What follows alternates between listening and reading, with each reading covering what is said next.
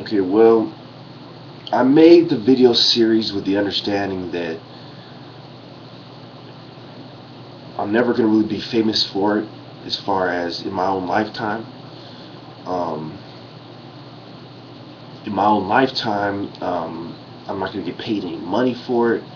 Not going to really get any women from it. Actually, I have had one woman contact me who was beautiful, and we talked for a while, but it didn't work out. She was far away, but so I understood that there's nothing that I'm gonna get out of it. The things that other people do, other conspiracy theorists like Alex Jones, they have their sponsors, and they make a wage, a living salary, giving you the facts all the time, and they have sponsors, and like the gold sponsors and the Berkey filters, and I forgot. I haven't listened to it in like years, and Alex Jones in years. On his radio show, I just seen him on videos on the internet. Just seeing other people's opinion. So basically, anyway, going back to the question, the reason why I made these videos is not, because I wanted money or fame or women, or I wanted people to think I'm smart, or none of that nature. Most people in my family haven't seen any videos. Some people in my family might have seen one or two videos. I didn't do it to impress anybody I know. I didn't do it for any of those reasons.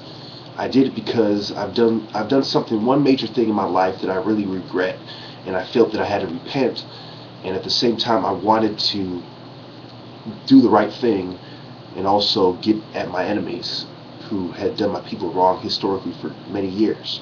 And I wanted to truly expose how they think and what they do, because ever since the slave times, when they would conspire with the cops and the judges and the lawyers and the coroner, and everybody would be in on the conspiracy against black people. But all of a sudden, people think that white people just love black people, and all of a sudden stop conspiring. To me, it's just fucking stupid, and I had to address that. Next question.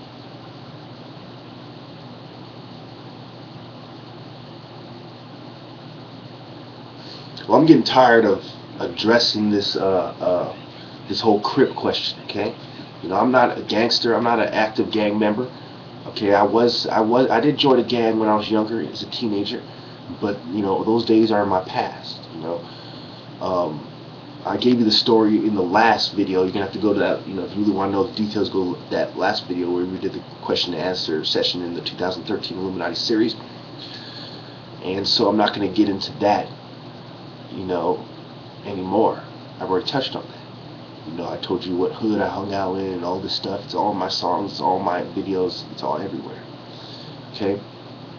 And the other part of that question is the other races, you know, the blacks and the Samoans and the Asians and all, how they get respect on the streets as Crips. Yeah, they have respect. No, it's yes and no. Yeah, they got respect from some black people. Like me, I'm not a racist. Man earns respect by doing what he does.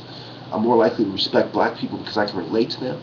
But people from other cultures earn my respect all the time. So, yeah, that they're respected.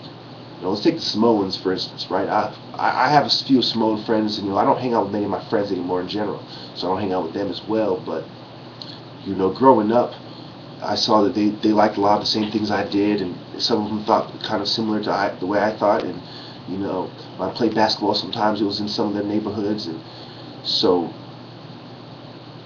And just going through world history, that's why I speak on Samoans in some of my songs. Some Samoan guy asked me, "What does this have to do with Samoans?" I don't represent for the Samoans. I don't speak on behalf of them. You know what I'm saying? I'm not in a Samoan gang. I'm not clicked up, per se, directly on the streets, like fucking with them all the time. No. But I got respect for them because in reading history and hearing Samoan independence and how that is one, I forgot the guy's name, is this famous tribal leader. He had screamed out, I put it in one of my playlists, he screamed out peace, peace for Samoa, and he was killed, by the colonists. And so, reading about their demonstrations and their history and a little bit about their tribal culture, I had a certain respect. And seeing their struggle when they come to America, I had a certain respect for them on that, and I'm not going to speak on that either because, I'm not on anybody's dick or anything like that, it's just, I got respect for some cultures more than other cultures, and that's all that is. That's why I bring up some cultures more than other cultures, like Asian cultures, African cultures, obviously, etc., etc. One last question. No more long question and answers videos.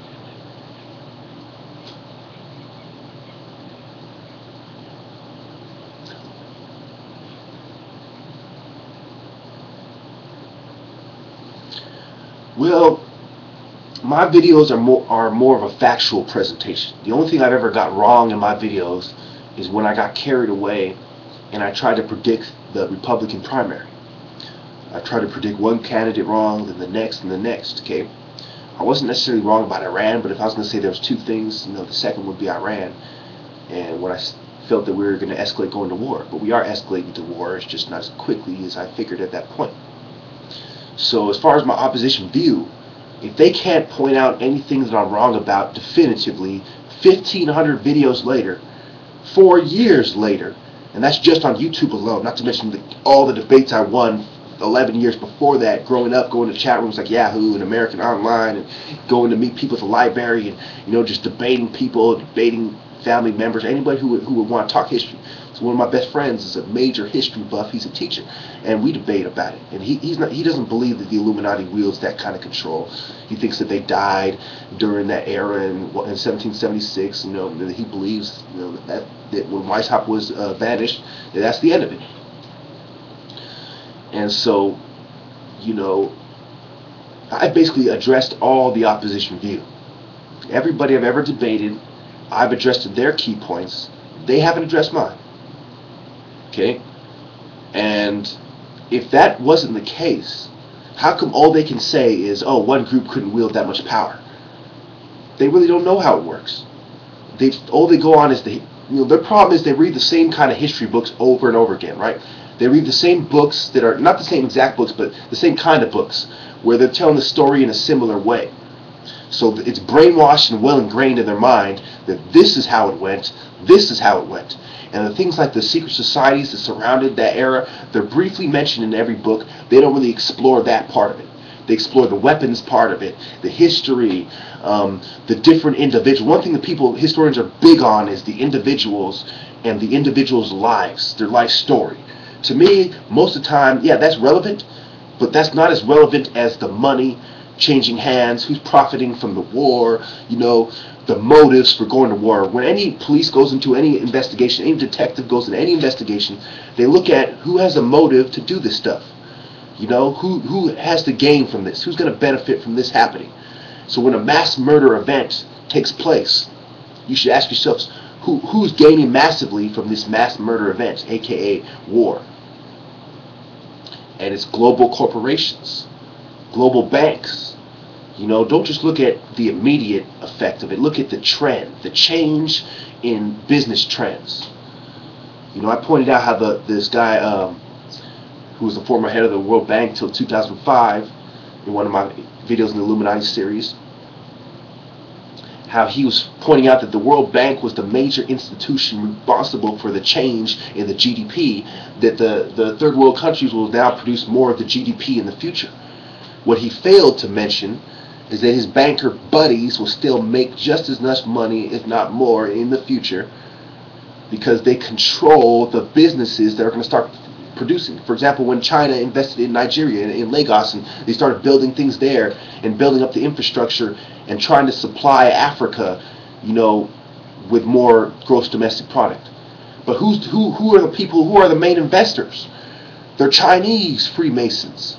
They're European Freemasons. Look at companies like De Beers. Well, I went way over. I wasn't supposed to make this video this long, but basically I addressed your questions thoroughly.